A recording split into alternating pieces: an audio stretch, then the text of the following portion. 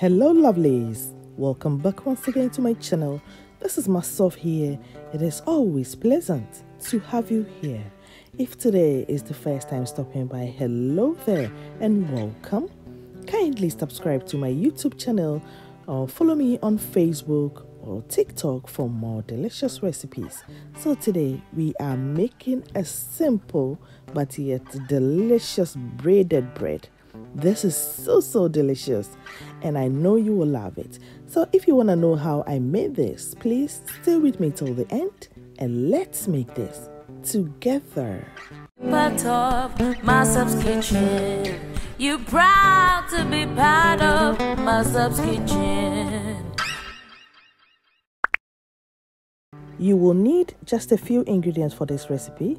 So here I have my salt, yeast, eggs, granulated sugar, vanilla sugar, and this is how it looks like. Yes, here I have my milk, water, vegetable oil, my bread flour or all-purpose flour, and this is my secret ingredients. I have sweet potato and I'm going to incorporate this into my bread. So I have boiled it and I'm going to add the water and then blend it into a very fine puree, just like this. So into my bowl, I'll pour in my sweet potatoes, the pureed sweet potatoes. And when I'm done, I'll go ahead and add in my milk, add in my granulated sugar, bring in my vanilla sugar, or you can add vanilla extract. My eggs follows, add in my vegetable oil, add my yeast, and I'll go ahead and mix this all together until everything is well combined. When that is done, I'll come in with my flour and then add in my salt. Yes, I'm not adding in the salt so that it doesn't kill the yeast. So always mix your yeast together before you add the salt. So I'll go ahead and mix this all together until a dough is formed before I go in with my hands. Yes, we need to knead this dough for gluten to develop before we can get what we want. So now I'll transfer my dough onto my silicone mat and begin kneading this between 10 and 12 minutes to develop some gluten in there. If today is the first time stopping by, hello there, my name is Masof. If you haven't subscribed to my channel, kindly do me a favor by subscribing and also hit on the notification bell so that anytime I upload a video, you will be first to know. And to my returning subscribers, God bless you. I appreciate your support so much. Now I'll divide my dough into two so I can easily work on each part. When your dough is sticky, don't be tempted to add more flour. If not, your bread won't be soft. Instead, add a little bit of oil onto your working surface and work on your dough until it becomes just like this. Yes, I have oiled my bowl, so I will transfer my dough onto my bowl, cover it with a cling film, and I will set this aside for 40 minutes in a warm place, please. We need our dough to prove, or it must be doubled or tripled in size so we can go ahead with the next step. I'll do same with the second one and then repeat the same process until I am done with all. All the ingredients and the quantity will be listed in the description box below. Do not forget to check it out. After 40 minutes of proving our dough, this is what we have from the first bowl.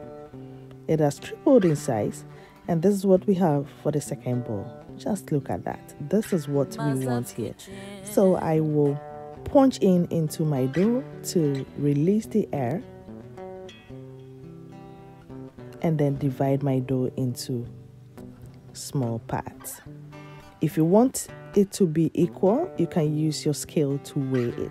Medafopa say when who brodo ye when who say me dough yi aye very soft. Aye kama. Enu ntina me say aye so who say aye bre now say utwi a aye amemfa esam ni bi nka ho emo o de oil kakra fa ho a na fe watimi e de aye Yes, here you try to kitten. So for so all the upper sending in a paper man. Now we use skill, now they are winning in our kama. And yes, answer for any gauges and many gauge, yeah, my food training in our fair. After we are nafi ya bebo in the sun, Annie. Don't forget to cover your dough, if not, it will dry up. So this is how we're going to do to braid our dough. It is so simple. Just added just a small flour, and I will roll my dough. I'll apply this. The length you go depends totally on you. And I'll be repeating the same process until I get 3 of the same size of the dough. On the first one, we say, "You roll your dough. You ain't 10. I am a size ni na nye pe. Send a beya oya ni na be kama. Intino. If you send me ye ya na yen udi ne sa pepe. We enya den kra. Simple. Na me say sabodo we ni den wo. Bomodi ha sa obe try bia won obusia ni beje ho papa. So now let's go ahead and start braiding our dough. So I will bring the ends together, all the 3, and as you can see, I will be braiding it just like this. It's so simple to make. You will just bring one dough across each other and you get a perfect braided dough just like this.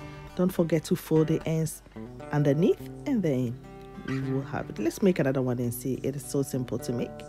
You bring the ends together and then yes, just bring it across each other and you have this braided braid, and then pinch the ends underneath and you are done. This is just like that. So simple to make. And when we are done, we will cover our dough with our napkin and let it proof for another 30 minutes. And this is what we have here. So beautiful. So beautiful. Now we will egg wash our dough. Yes. You will egg wash our dough and then sprinkle a bit of seeds on top of it. You can use sesame seeds. You can use any seeds of your choice. For me, I am using poppy seeds. Yes, that's what I have. And then I'll sprinkle a bit on top of it and we are done. If you don't want any of the seeds, you can also omit it. This is very simple, but the taste in here will amaze you. I am preheating my oven at 180 degrees and I will be baking this between 20 to 25 minutes and it should be done. Every oven works differently, so please check yours. Maybe mine will be done in 20 minutes and yours may be done in 30 minutes. So please know your oven. So after 25 minutes, this is what we have here. Just look at this. Amazing and delicious bread. Amazing. I made this on Father's Day for my family and I decided to share this recipe with you. I hope you love it. If you have watched this video till this far and you haven't subscribed to this channel, kindly do me a favor by subscribing and also follow me on Facebook for more delicious recipe. If you really like this video, please give me some thumbs up, comment, like and share this video with your family and friends.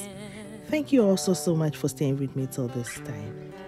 Until I come your way next time with another simple but yet delicious recipe. Bye for now. Smakelijk eten.